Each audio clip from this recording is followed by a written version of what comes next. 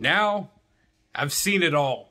From muscle cars to Mad Max Frankensteins, from cop cars to off-road buggies, and everything in between. I've been around the Panther community long enough to say I've pretty much seen just about every possible build that could be done with a Crown Vic.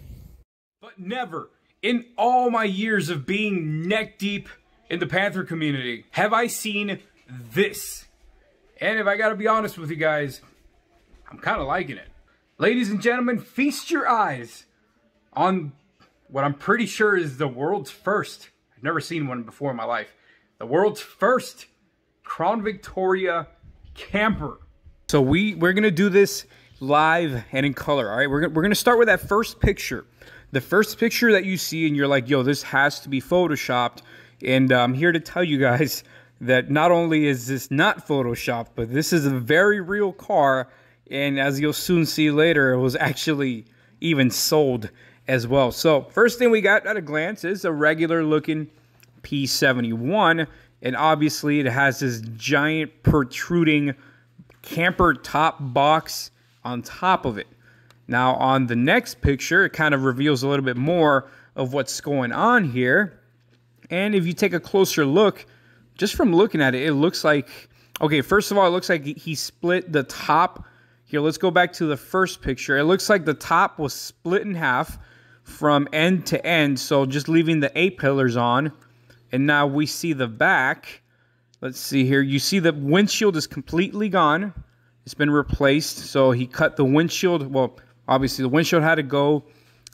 Portion of the trunk. I'm surprised he even left the trunk there. You would have thought that he would have gotten rid of the trunk to add even more space, but the trunk is still there, and you can see there's two little windows and what literally looks like just Bondo and plywood, and that's it. You know, maybe some paper mache or something. But I mean, just look at it. It's literally a P71 with a camper attachment.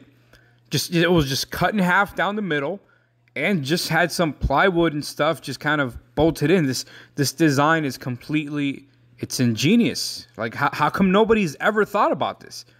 Let's take another look at a different angle here from the other side. And let me see something here. I mean, just gaze upon this. Gaze upon this in all its glory, guys. This is the real deal. This isn't photoshopped or anything. This is the real deal. Now in this picture, it's hard to see, but it looks like it was partially crashed. It looks like the left side of the car was actually crashed. Many of you with a keen eye will notice it, but it just kind of gives you a better angle of this creation. And just gaze upon it, guys. Look at it.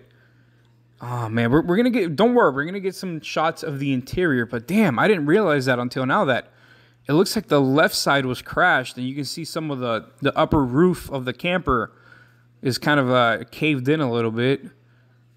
That's crazy, dude. This is crazy. Let's take a look at the interior that I know you guys are dying to look at. So here in this picture, you can see it even fits in a garage. Now, obviously, this was before it was crashed, but you can see where it literally, it's big enough to where it'll fit a person comfortably, but at the same time, you can bag this thing up into a garage and pretty much park it anywhere. And you can see even to the left, some remnant pieces of plywood and 2x4s that was used to create this thing. And like I said, he kept the hood, just kind of cut out the space and just literally cut the car in half. You know, this would be a great project with like a beater Crown Vic or an old car that was about to, you know, it's on its way out and you just kind of want to take it camping around the state or the country, you know, just kind of have a little adventure.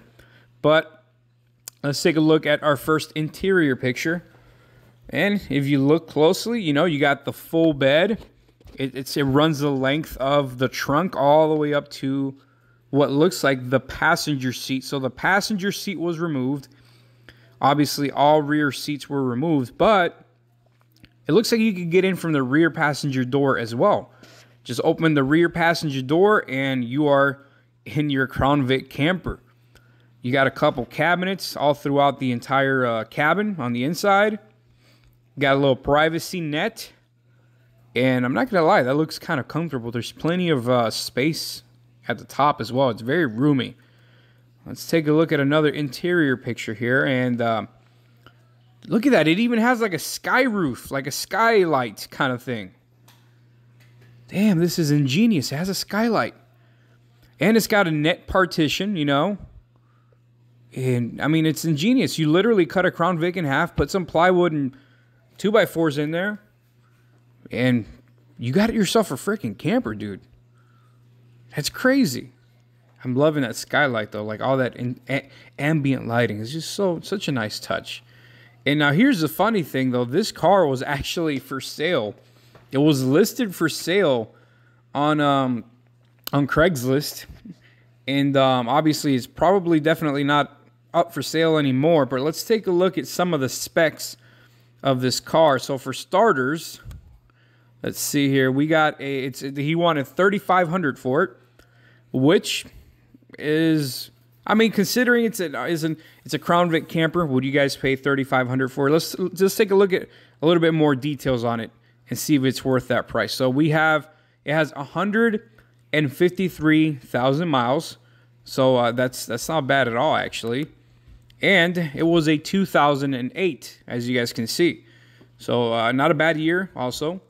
And next up, it obviously was the police package. So it has that nice beefy suspension to support all that extra weight you're going to be adding in the camper. And it was an ex-Fort Lauderdale police car, which those cars are, I used to have an ex-Fort Lauderdale P71, and those are actually pretty damn well maintained.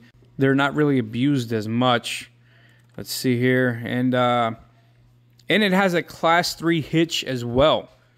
I mean, so you can tow stuff. You can maybe tow in a little smaller camper to carry equipment. Or, I mean, this is a first for me. I'm kind of just taken back by this. But, I mean, it's real. It's live and in the flesh. There it is. Ladies and gentlemen, your world's first ever. Somebody out there bought this. Somebody out there currently owns this. Crown Victoria Police Interceptor turned into a camper. And I must say, with all the redneck ingenuity about it, I am thoroughly impressed, especially with that damn skylight. You gotta just give them credit for that. And there you guys have it. Who needs to spend thousands on an RV or camper when you can put Uncle Joe's stimmy check to good use? And with just a few sheets of plywood, some Bondo, and a reciprocating saw. And of course, you can't forget some good old-fashioned elbow grease. You'll have yourself a 5-star crash test rated, highway traffic splitting, intercepting homemade camper for under 500 bucks. And that's going to be it for today's video, guys. I hope it's maybe inspired some of you. Looking forward to seeing a crap ton more of Crown Vic campers out there from now on. And either way, man, I'll catch you guys in the next Crown Vic video. It's your boy, Mr. Random. Take it easy.